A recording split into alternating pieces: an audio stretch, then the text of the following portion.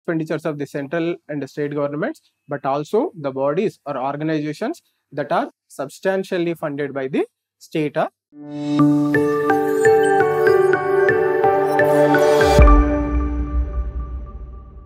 Good morning, students. Welcome back to Plutus IAS. So today we are in 15th day in our prelims 95 days prelims challenge. So today we will see about the constitutional authorities and constitutional bodies. So this is also very important when it comes to the examination. So questions are being asked repeatedly in the prelims examination. So please try to focus in this topic also. Right. So first authority I have taken is CAG, so Comptroller and Auditor General of India. Comptroller and Auditor General of India. Right. So this is very important.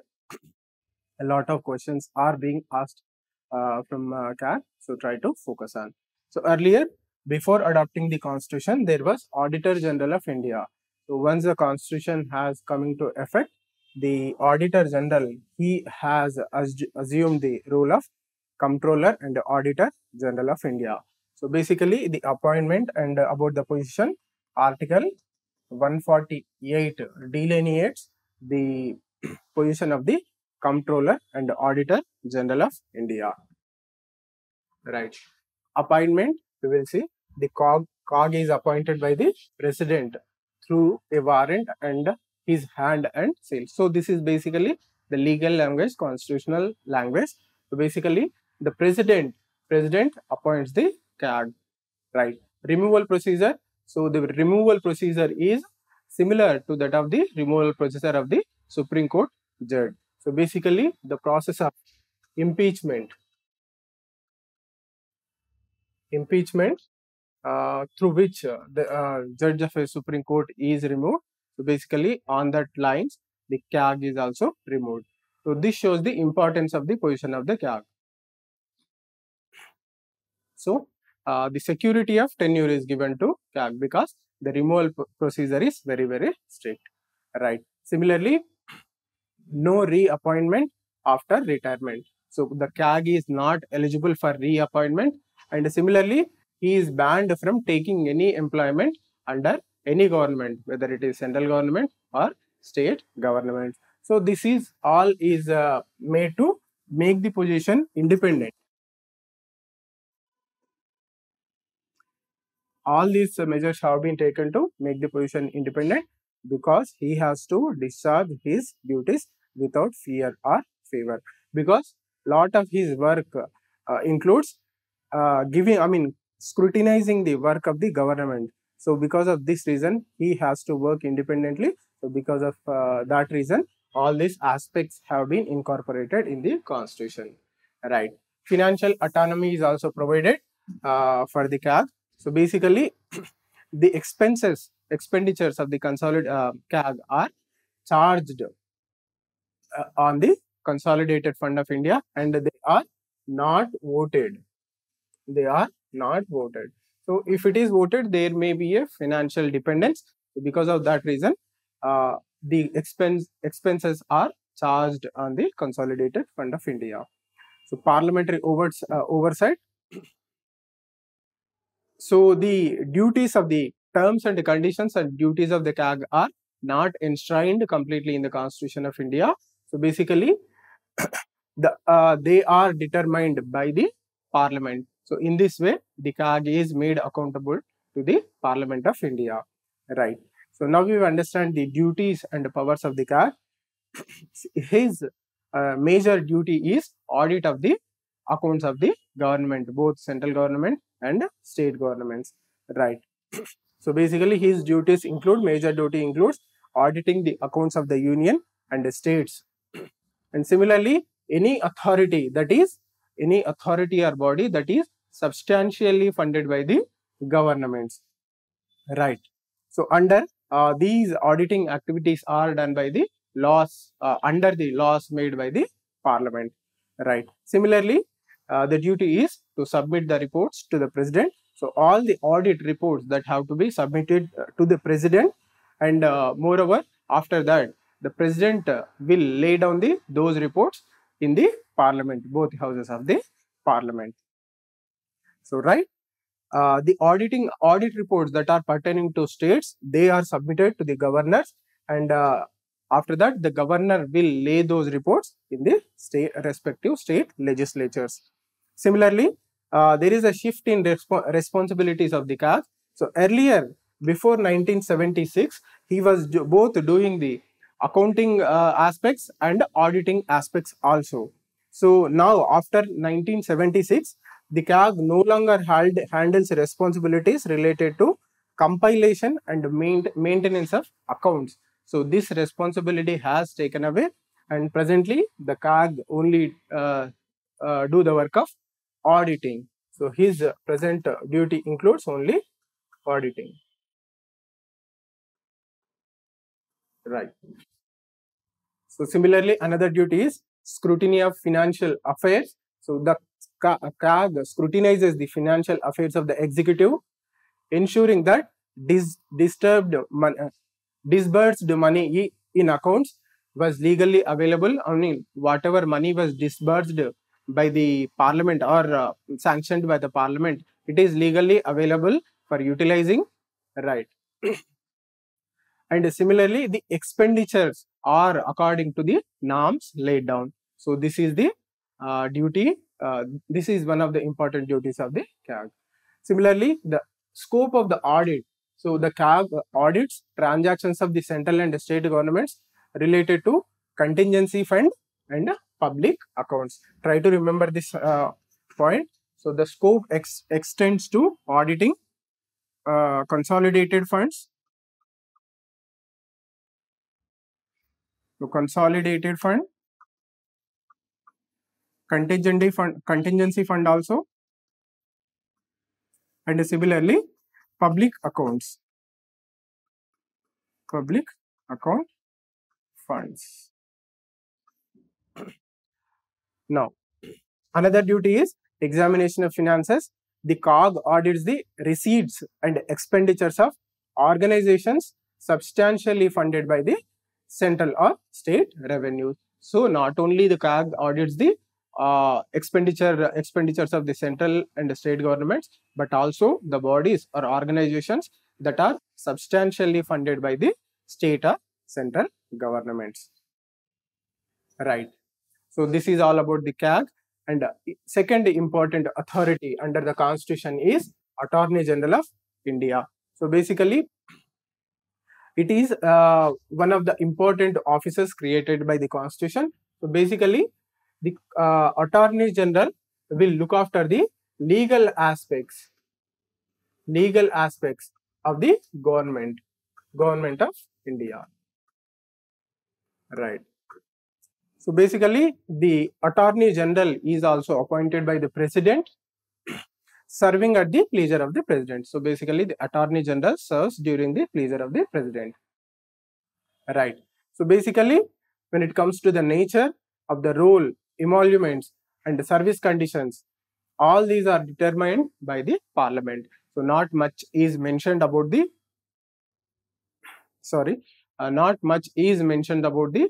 term, the service conditions, and the emoluments. All these are decided by the Parliament through a subsequent act. So now we will understand the functions and duties of the Attorney General. He is a legal advisor to the central government. So this is his primary responsibility and duty. Right. The primary function of the Attorney General is to provide legal advice to the central government on matters referred to him. Right. He is the first law officer of the government of India. So remember this point, very, very important. He is the first legal officer of the government of India. Right. Execution of legal duties. So he is entrusted with duties of legal character as assigned by the government of India. As you all know, he represents government of India in all the courts. He can represent the government of India in all the courts within the territory of India. So he represents and defends the government of India in any cases that are involving the government of India. So basically he can represent the government of India in any court that is existing in the territory of India, right. So basically the position of the Attorney General of India, that is mentioned in Article 76 of the Constitution of India.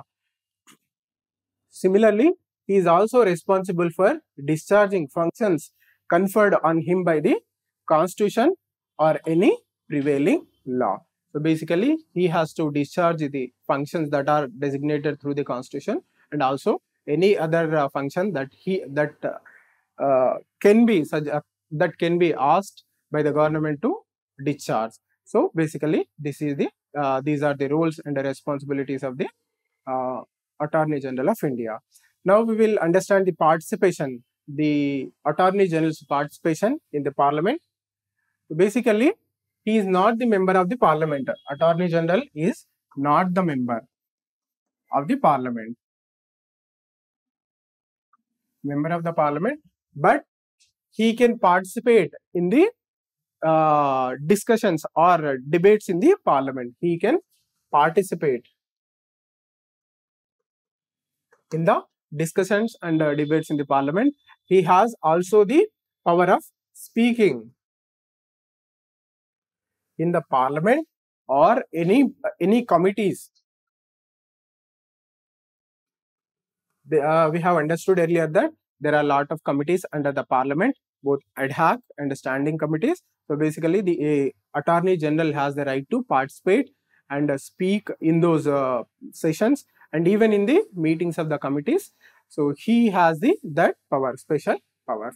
So however, he cannot vote in the Parliament, in the houses of the Parliament or in the committees. So he has the right to participate and speak, but he do not have the power to vote in those meetings or in the meetings of the committees. So these are some of the aspects about the Attorney General. Right. Now we will understand the Special Officer for Linguistic Minorities. So this is also one of the authorities, important authorities, but however it is less discussed. So the Constitution also creates an authority, the authority of Special Officer for Linguistic Minorities. Linguistic minorities are minorities because they belong to a particular language. I mean, they speak a particular language, but the members who are speaking that language are numerically very less. So, linguistic minorities. Earlier also, we have discussed, when we were discussing the fundamental rights, the Constitution recognizes only two kinds of minorities. One is religious minorities and the second one is linguistic minorities. Right. So, basically, the officer will be appointed by the President of India, and the office was established to investigate matters pertaining to the safeguards provided for linguistic minorities in the Constitution. So basically, they will investigate whether the safeguards provided in the Constitution, whether they are properly implemented or not. So this will be the primary responsibility of the this particular authority. So basically, he reports his findings and recommendations to the President. So basically, whatever the findings or recommendations, they will be presented to the President in the form of a report, and the President subsequently present those suggestions or the reports to the Parliament for consideration. Right. So basically, Article 350B, it was first when the Constitution was adopted, this position was not there in the original Constitution. It was incorporated through the subsequent amendments by inserting a new article, Article 350B. So in 1956, this particular amendment was made in 1956 when reorganization of states took place. Reorganization of states took place. Right. Right. So functions we have already understood. So basically, investigation about the safeguards that have been provided to the linguistic minorities in the constitution, whether they are properly being implemented or not. Similarly, reporting to the president. So all those findings and the suggestions, if there are any suggestions, they have to be given to the president, and parliament representation, the president will lay those reports, submit those reports to the parliament. Right. Right. So this is all about the special officer on linguistic minorities. So these are the some of the authorities created by the constitution. Now we will try and understand about the bodies, constitutional bodies that are created through the constitution. Right. First one is very important one, Finance Commission. So Finance Commission, very important. It is appointed for every 5 years by the president. So now we have presently we have 15th Commission. It is appointed under the chairmanship of N.K. Singh. Right. Until now, 14 finance commissions have been appointed and they have submitted their reports. Now, the 15th Finance Commission is appointed, has been appointed, and it is doing its work. It is under the process. Right. Once the 15th Commission presents its reports, whatever the recommendations that will be given, so they will be in operation from 2025-26 to 2029-30. So basically the recommendations that will be in operation generally for 5 years. So try to remember these aspects also. So the recommendations of the 14th Finance Commission that are now in operation. Right.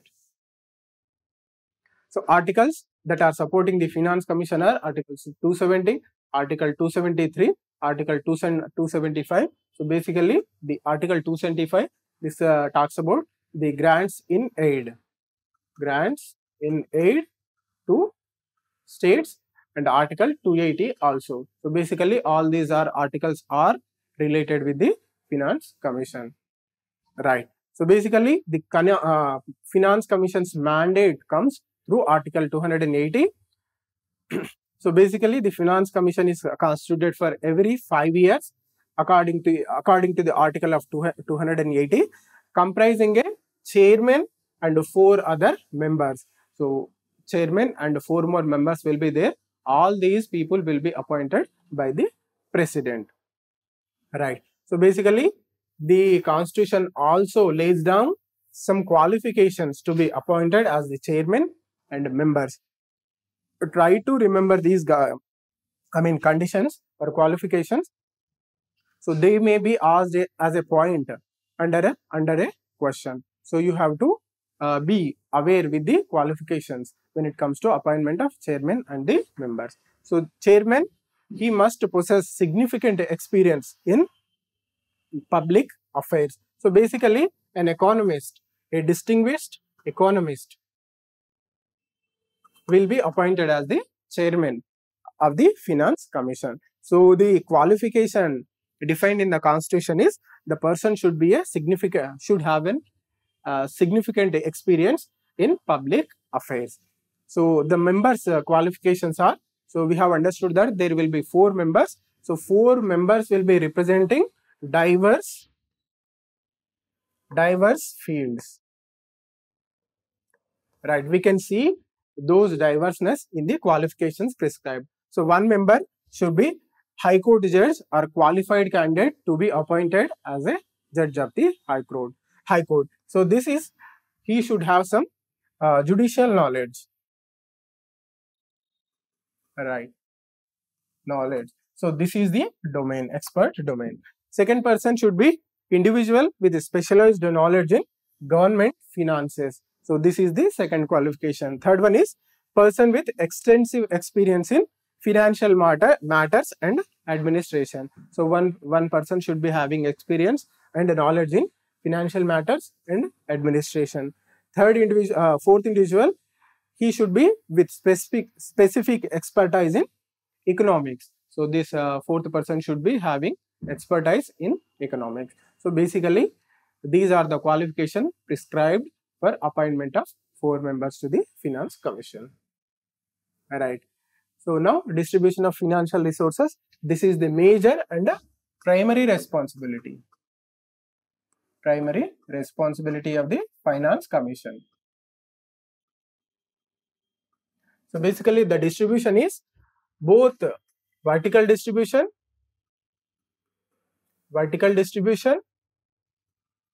So vertical distribution is between center and states. Right. Similarly, the Finance Commission also gives recommendations for horizontal distribution. Horizontal distribution. So this is between the states. Between the states. So try to remember, this is the primary duty of the Finance Commission to give recommendations, to suggest a mechanism for distribution of finance between center and states. So basically the distribution of powers of two kinds. One is vertical distribution, that is between the center and the states, and the horizontal distribution, that is between the states, right? So right. It also describes or gives the recommendations or principles for governing the grants in aid. So whatever the grants in aid are actually prescribed under Article 275. So after the distribution of revenues, the net tax revenues, so thus there is a provision for grants in aid for states. So to meet the special requirements of the states, special financial requirements of the states. So basically, to give these grants in aid, there will be a formula. So that formula will be decided or framed by the Finance Commission. So based on that formula, the grants in aid will be made to the particular state governments. Right. So President's referral and additional matters. So right. The Finance Commission may address any matter referred to by the President. So President can refer any particular matter apart from the distribution of revenues, net revenues between the center and states. So that duty also shall be done by the Finance Commission. Earlier we have seen when 14th Finance Commission was in operation, many other duties have been entrusted to the 14th Financial Commission, and those aspects also led to some kind of disagreements between the center and the states. So there is some controversy involved with the 14th Finance Commission. So try to remember these aspects also. Right. Similarly, there are state commissions according to the Articles 73rd and 74th constitutional amendments. So yesterday we have studied about them. Local bodies, local self-governments, both at the rural areas and urban areas. So to distribute the finances between the state and the local bodies, the State Finance Commission has to be constituted, right? Right. So this is these are some of the aspects about the Finance Commission. Now we will see another important body, Election Commission. So basically, the major duty of the Election Commission is to conduct impartial and independent elections to both Parliament and the state legislatures. So basically, the Constitution of India has instituted this power of conducting elections in the Election Commission of India. Right. This is the crucial body entrusted with overseeing the entire election process and machinery. So basically, elections are conducted majorly for center and state legislature. Similarly, it will also conduct elections for election of the president, vice president, the members of the Rajya Sabha and the state legislative councils also. Right. These are some of the responsibilities of the Election Commission. Now we will understand the composition of the Election Commission. So Chief Election Commissioner will be there. This is the he is the most important person, right? So basically, the Election Commission, it will be led by the Chief Election Commissioner, and right. So basically, the Chief Election Commissioner earlier he used to be appointed by the President directly. Whomever name is suggested by the Council of Ministers, that person used to be appointed by the Chief Election Commissioner. Now there is a change. So we will, in the end, we will understand what are those changes, right? Similarly, appointment of commissioners Right. So the president, initially the president was appointing the other election commissioners also. So earlier it was a multi-member body. So there is a provision within the constitution itself that the election commission can be a single member body comprising only the chief election commissioner. However, two more election commissioners can be appointed and it can be made as a multi-member body. So after the 9th Lok Sabha elections, the election commission became a single member body, right? But subsequently in 1993, it evolved into a multi-member body. Again, it was made as a multi-member body. So earlier, it was a multi-member body. After the 9th Lok Sabha elections, it was made as a single member body, and subsequently in 1993, again it was made as a multi-member body. Multi-member body means there will be a chief election commissioner and two more election commissioners to oversee the entire process of elections. So when it comes to administrative decisions, try to remember this aspect. All the three personalities, I mean the chief election commissioner and two election commissioners. When it comes to administrative matters within the election commission, all three of them have equal powers. So try to remember this aspect also. Right. So equal decision making authority. So this is the point I was mentioning. So both the chief election commissioner and election commissioner, they hold equal powers, equal decision making authority within the commission. So basically, the decisions within the election commission, they are taken based on the consensus, all the three members agreeing, or through the majority. So if two members agrees and when one member disagrees, that will become, that becomes actionable. So basically the measures are, the decisions are taken through the majority or through the consensus. Right. So earlier the president was appointing the chief election commissioner and the other election commissioners, but there was a petition in the Supreme Court, and the Supreme Court has prescribed a mechanism for the appointment of the chief election commissioner. But the government has subsequently recently brought in a law by modifying the judgment of the Supreme Court, and the present mechanism, it has defined a separate mechanism that is what in existence at present. So the present mechanism is the CAC and election commissioners, chief election commissioner and other election commissioners will be appointed by the president based on the recommendation of a select committee. So there will be a select committee. That committee will recommend the appointment of chief election commissioner and other election commissioners. So the committee is important here, the selection committee. So basically the committee comprises of three members. The first member is Prime Minister. So there will be a Prime Minister.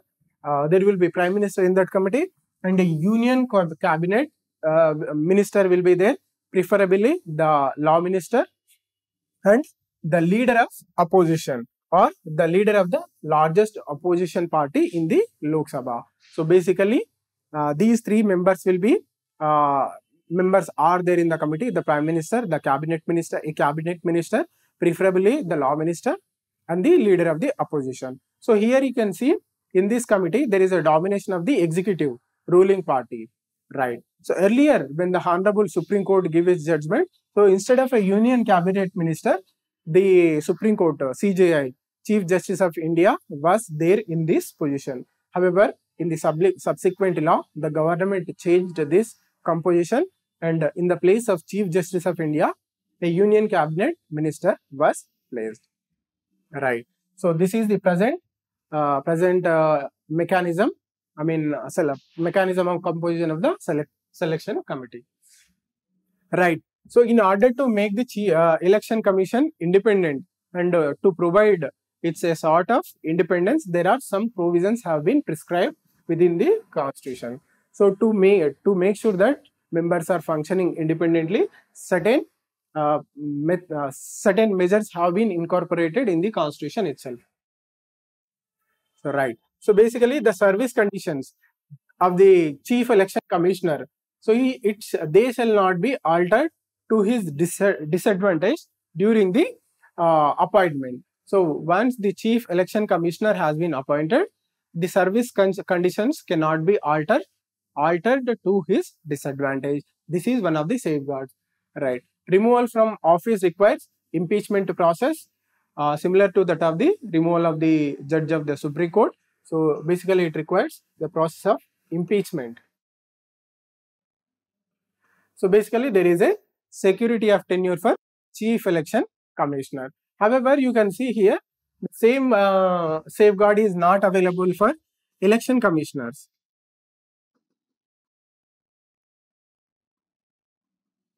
Right. So the present mechanism is the election commissioners can be removed on the recommendation of the Chief Election Commissioner. So the critics are demanding that the same security of tenure for the election commissioner, election commissioners also, the mechanism that should be provided is impeachment. So however, at present, the election commissioners, the two election commissioners, they can be removed based on the recommendations of the Chief Election Commissioner. However, the Chief Election Commissioner can only be removed through the process of impeachment, that is similar to the method of removal of the judge of the Supreme Court. Right. So functions of the Election Commission. The primary responsibility of the Chief Election Commissioner include directing, controlling and conducting all electoral operations. So this is the primary responsibility. It also includes preparation of electoral rolls and the organization of elections for parliament, state legislatures, as well as election of president and vice president. This we have seen. Additionally, the Election Commission holds both administrative and quasi-judicial functions, including power to settle election disputes. So basically, these are the functions and powers of the Chief Election Commissioner. So basically, similarly, we have similar to State Finance Commission, we have State Election Commissions under the 73rd and 74th Constitutional Amendment Acts. So basically, these election commissions, state election commissions, are entrusted with the duty of conducting elections for the local bodies, both at the rural level and at the urban level. Another important body is constitutional bodies, Official Language Commission. So, in accordance with the Indian Constitution, Hindi in Devanagari script holds the status of the official language. So, remember that this is the provision that is incorporated in the Constitution. The Hindi language that is in the Devanagari script. So, this holds the status of the official language. Remember, this is not national language. So this is official language, right? So this will be the official language of the Union of India. So similarly, the Constitution empowers the President to constitute Official Language Commission for every 10 years from the commencement of the Constitution. So under these provisions only, the Official Language Commissions will be appointed by the President for every 10 years, right? Composition of the Official Language Commission. So there will be a chairman and there will be another members. How many members the president seems fit? I mean, he deems fit. He can appoint as many as members to the commission. So basically, it comprises of chairman and some other members, right? Recommendations and functions of the Official Language Commission. So basically, the duty or recommendations of the Official Language Commission shall include progressive use of Hindi. So basically, the recommendations, the commission should make recommendations for progressive use of Hindi language for official purposes within the union. So it should suggest measures for the progressive use of, progressive means increasing use of Hindi for official purposes, language of Hindi for official purposes. Similarly, restriction of English language. So as you can see in the Constitution, Hindi was made as the official language. However, English can be used in place of Hindi for official communication. So here, the duty entrusted to Official Commission is it should gradually restrict the use of English language for official communication. So it should include, the recommendation should include proposals for restrictions on the use of English language for any official purpose, right? Numerals usage. So the numerals means numbers. So basically at present we are using English numbers only. Whatever the numbers are using, we are using 1, 2, 3, 4, 5. These are English numbers only. So basically the commission should also make recommendations. The form of numerals that have to be employed for the specified purposes within the Union of India. So this is also one of the important responsibilities of the Official Language Commission. Right. Additional matters. So any other matter concerning of official language of the Union, language for and between the Union and the states, and also between the states. So these matters can be referred to the Official Language Commission by the President, and it has to give its recommendations on those matters. Right. So similarly, the duty is, one of the duties is promotion of linguistic harmony. Promotion of linguistic harmony. I mean harmony between the people who are speaking different languages. So the overarching objective of the Official Language Commission is to foster linguistic harmony within the Union and between the various states. So this is one of the important duties of the Official Language Commission. So by addressing language related issues and making recommendations, the Commission contributes to maintaining equilibrium in language usage across all diverse regions. So this is the emphasis of the official. This will be the emphasis of Official Language Commission. However, we can understand through the developments that the official language, we can say, it failed to failed to realize its duties because during 1960s and 1970s there was anti-Hindi agitation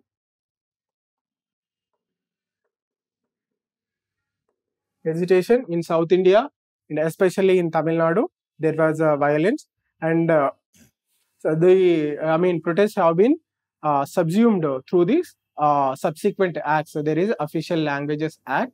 So there are some kind of measures were there to dilute the challenge of language. So however, the challenge still goes on. The challenges of official language. Challenges of making official language Hindi as the official whole and sole official language. It is still facing challenges, and there are diverse opinions. Some people support it and say that Hindi should be promoted as the single official language. However, there are some other experts who say that it should be a natural thing, language is a natural thing, and it should be left to the people, right? And there are several languages.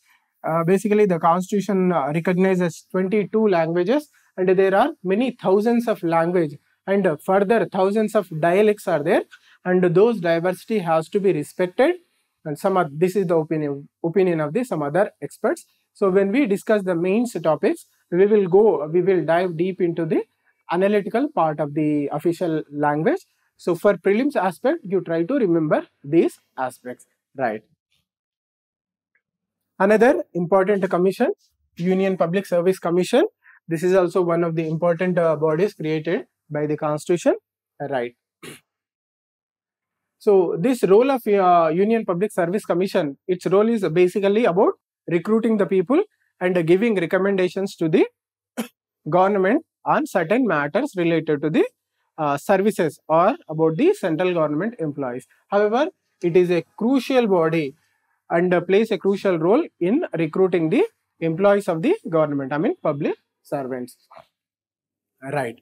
So similarly, the Constitution also assigns some advisory functions to the UPSC. So the subjects are may be reviewed by the Parliament, and the roles and the responsibilities of the UPSC, Union Public Service Commission, they can be modified by the Parliament, right? So we will understand the roles and the responsibilities of UPSC. So it is the recruitment authority. So this is its primary and major function. So UPSC is responsible for recruiting candidates to all India services and central civil services. That includes both class 1 and class 2 employees. So this is the primary and most important function of the UPSC. It recruits it recruits candidates for All India services and Central Civil Services. Similarly, it has advisory functions. So the Constitution endows UPSC with advisory functions, focusing on methods of recruitment, principles of appointment, promotions, transfers, and disciplinary matters. So here also, when taking disciplinary action on the public servants, the recommendations of UPSC becomes very, very important. Similarly, on legal proceedings and pension related claim. So on all these aspects, the UPSC has the advisory role. Right. Annual reports, similarly, the UPSC prepares annual reports, and the reports will be submitted to the president, and subsequently the president lays those reports before the parliament. Right. So consultation areas for central government when it comes to UPSC, we have understood that the government consults UPSC on various aspects. Those are recruitment methods, principles of appointments, disciplinary matters, legal proceedings, and pension claims. So all these aspects the government may consult UPSC. Right. Now we will understand the composition and the tenure of UPSC. So number of members, there is no mention of number of UPSC members in the constitution. So this is basically decided by parliament through a subsequent act. Right. Qualification, at least half of the members must be government employees with a minimum of 10 years of governance experience. So this is one of the qualifications prescribed by the constitution. Term of office, so members hold office until the age of 65 years or for a term of 6 years, whichever comes first. So basically they hold office for 65 years or for a tenure of 6 years. So whichever comes earlier, so whichever comes first. Right. Chairman's debarment. So the chairman is prohibited from accepting any employment under government of a state, whether the chairman is prevented from taking any further employment. However, when it comes to members, the members of the UPSC, they are eligible for appointment only one position, either as the chairman of the UPSC or State Public Service Commission. So the members of the UPSC can be appointed as the chairman of UPSC or as the chairman of a State Public Service Commission. However, the chairman of the UPSC, he is not eligible for further employment. Right. Next is another important, very, very important commission, National Commission for Scheduled Castes. So this is earlier both the National Commission for SCs and STs. So one single commission was there for both scheduled castes and scheduled tribes. However, in 2003, the National Commission for Scheduled Tribes has been separated and it was created as an independent body. Until now, there was a single and a uniform commission for both scheduled tribes and scheduled castes. Right. So the constitution established the National Commission for Scheduled Castes, a significant constitutional body tasked with safeguarding the rights and welfare of the scheduled castes in India. Composition.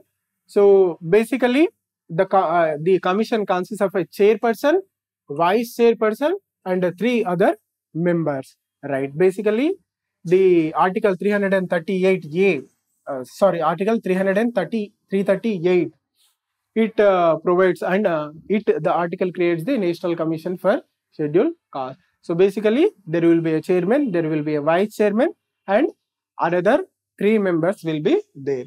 So president appoints all these members, president, vice president, and 3 other members.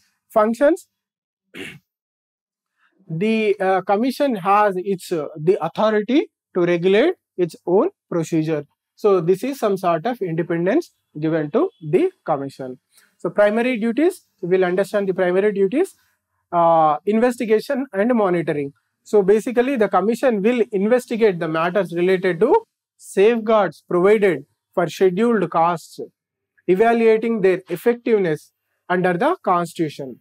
So basically, it also examines the existing laws or the existing mechanisms for the betterment and welfare of the scheduled caste. So basically it examines all these aspects and gives its recommendations to the government. Right. Similarly, another important role, complaint inquiry. So it inquires into the specific complaints regarding the deprivation of rights and safeguards of the scheduled caste. So one important thing is to look into the laws and mechanisms existing for the welfare of the scheduled caste and whether to examine whether they are working properly or not. Second important duty is inquiring into specific complaints regarding the deprivation of rights and safeguards for the scheduled caste. Similarly, participation in planning. So to participate and advise on the socio-economic development of the scheduled caste. So basically this National Commission for Scheduled Caste also has this particular responsibility. It can participate in the preparation of plans for socio-economic development of the scheduled caste. Right. Reporting. So basically it submits the annual reports to the president about the welfare of the scheduled caste, and the president subsequently places these reports before the parliament. Right. Recommendations. It makes recommendations in reports for protection, welfare and socio-economic development of scheduled caste. So other functions, to discharge other functions related to protection, welfare, development and advancement of scheduled caste are specified by the president. So basically the president may give these additional responsibility to the National Commission of Scheduled Caste. Right. So basically when it comes to the investigative powers, it provides the powers of a civil code. So basically this is a quasi-judicial power. Quasi-judicial power. So whenever it is functioning investigative duties, whenever it is examining particular complaints about the deprivation and welfare of the scheduled caste, so during that period it will possess powers like summoning and enforcing the attendance of individuals across India, requiring document discovery and production, receiving evidence on affidavits, requesting public records or copies from any court of office, issuing commissions for witness and document examination. So these are some of the powers exercised. The powers are equal to that of the civil court. Right. So consultation on major policy matters. So the government consults for major policy formulations with respect to the welfare of scheduled caste. Right. So the union and every state government are obliged to consult the commission on all major policy matters affecting scheduled caste. So these are some of the important aspects about the National Commission for Scheduled Caste. Right. Now we will see the last body in our lecture, that is National Commission for Scheduled Tribes. So till 2003, the commissions were same for both SCs and STs. So in 2003, through the 89th Constitutional Amendment Act, a new article 338A was incorporated, through which the National Commission for Scheduled Tribes has been established as a separate commission. Right. So this body is dedicated to safeguarding the rights and welfare of scheduled tribes in India. So the powers and functions are majorly similar to that of the National Commission for Scheduled Caste only. However, we will broadly survey the powers and functions. So constitutional provision, Article 338A. So this is the basis for creation of National Commission for Scheduled Tribes. The commission comprises of chairperson, vice chairperson and 3 other members. So all of them are appointed by the president. So it has the power to regulate its own procedure. So primary duties are investigation and monitoring. So investigate and monitor matters related to safeguards provided for scheduled tribes under constitution, under existing laws or government orders, and evaluate effectiveness each of those aspects. Similarly, complaints inquiry, so it can look into the complaints, specific complaints that are depriving the rights and safeguards that have been provided to the scheduled tribes, right?